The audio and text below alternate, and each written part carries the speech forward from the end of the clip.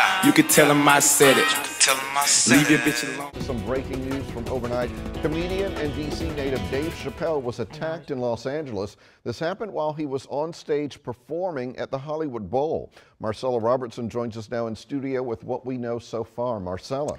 Hey, Tony, good morning. Well, this happened during the Netflix is a Joke Fest, and Chappelle was reportedly at the end of his show when a man rushed on stage and tackled him. Now, witnesses report Chappelle continued his act after that attack. There is video of both before and after the incident. Right now, though, it is unclear exactly why that man rushed Chappelle on stage.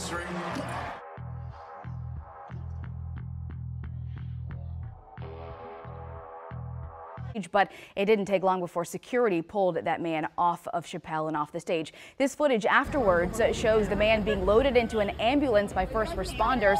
He was taken to a nearby hospital, and at this point, the extent of his injuries is unclear. Now, of course, this comes just a month after the controversy surrounding the Oscars, where Will Smith went on stage and slapped comedian Chris Rock after a joke about his wife.